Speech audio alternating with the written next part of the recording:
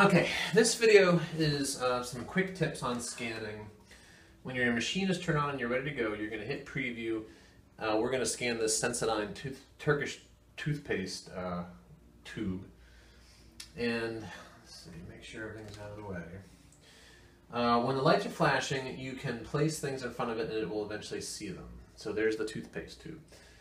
The ideal location, the ideal distance for the tube is when these bars show up in the middle of the 5 green bars, this green histogram. You want the bars in the middle.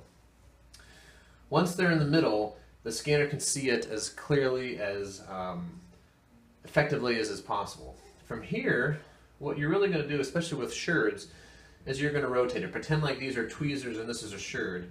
You're just going to sit here and you're going to rotate the sherd, keeping it roughly 8 to 10 inches in front of the scanner as it is now.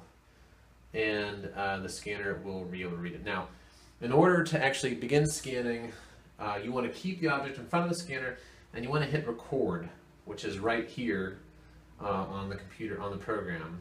You hit record, there'll be a slight pause, it'll come back on, and you'll see a green outline surrounding the object in front of the scanner. Anything that is inside the green outline is scanned. So you sit here and you rotate your object.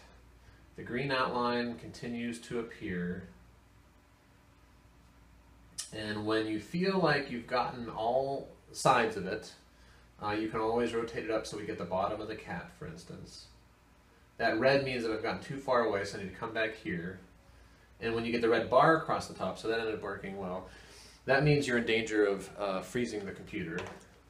So now we have, the color isn't great, but that's because this is a rough scan of this Sensodyne toothpaste bottle.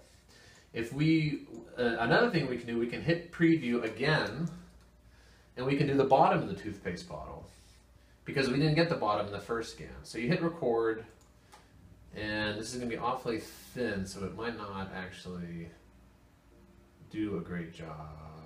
Okay, it's not going to like that rotation, so let's actually lower this and get some of the... We got to get that in there. There we go. It doesn't like thin surfaces. So now I've got the bottom half of it and the top half of it has 2 different scans. And if you want to know how to align those 2 different scans, view the alignment video.